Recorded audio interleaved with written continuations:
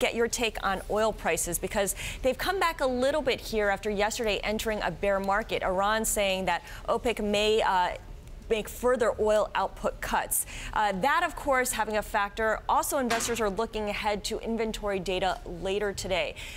How critical is that inventory data? Because we talk about this global glut of oil out there.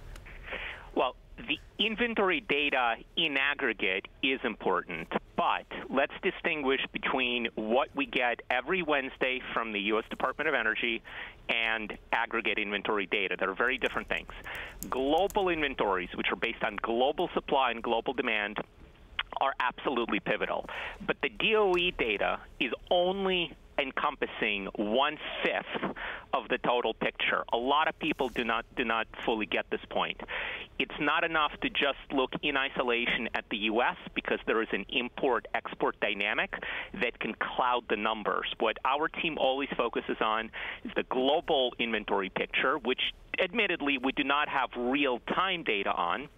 But it's important to focus on that and to model it properly rather than exclusively fixate on the U.S. All right, let me bring in now, of course, Kirk Hartman of Wells Fargo. Kirk, as we talk about the change in the leadership of Saudi Arabia with the promotion of Mohammed bin Salman as the crown prince, does that give you pause in terms of thinking of how Saudi Arabia may change its oil policy and how it's positioned within OPEC? Well, I think it's an interesting development. I think it means a harder line in terms of geopolitics, and I would expect that the oil policies of Saudi Arabia would continue. So, in my mind, it speaks to me of continuity rather than change, meaning I don't think that the Saudi role in the world will change and will continue to be very strong in terms of OPEC.